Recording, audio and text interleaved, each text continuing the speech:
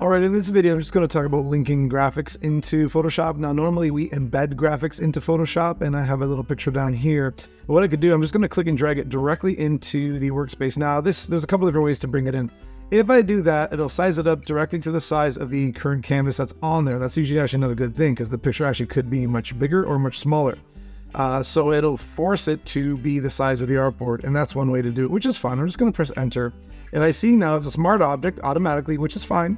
And of course, it is not linked. Now, I do have an option here in the properties panel to change it and convert it to linked. Okay, that's interesting. Now, we know that we can link or embed graphics. If we embed it, all that information goes directly into the program, making the file size bigger, but you don't have to worry about organizing your files because nothing's going to break or anything like that when you have a linked folder or a linked graphic.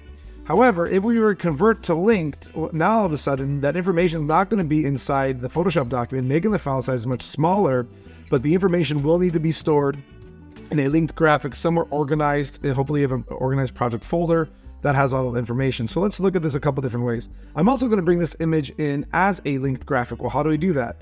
Normally, like I said, I just dragged it in, or normally I could drag it into Photoshop, and here it is in a separate tab, and I could also click and drag and bring it into here, and then there it is. Now remember, see, this is the proper size of that image. So you can drag images directly to the workspace, but it will shrink it down like that.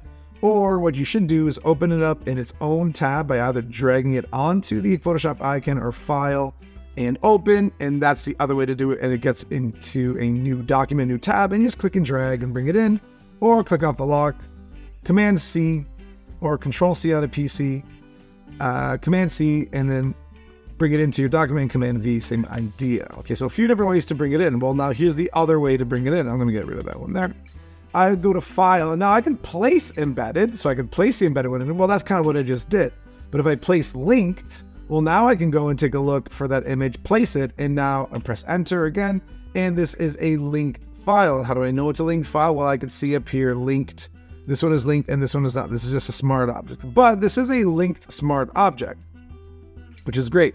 I can click on that. I see that it says linked smart object. Great. It shows me the path down here. And I could reveal in the Finder, relink to a file, a few different things here, which, you know, whatever I can do, which is totally fine. Now, I could reverse both of these. So the one that is linked, I could actually convert it and make it embedded. Or I can convert it back to linked, but it's going to say, where do you want to save it? I'm going to cancel that for a second. Let me bring this back to being linked. Same here, I could say, convert to linked. Okay, well, this is great. Where do you want to save it and how do you want to save it? What's the name of it and where do you want to save it? Because remember, a linked graphic needs to be linked properly somewhere, so Photoshop knows where it is to recall that information, to go back to be like, oh, this is the information you're talking about. This one is just a preview of what it looks like without all the information in it. This one is the embedded version with all the information in it, and like I said, it makes your file size a little bit bigger. So ideally, if you already have images on your Photoshop file that you're like, oh, my Photoshop file is really, really big, not a problem, convert to linked. And then you just got to save them in another folder, which is fine.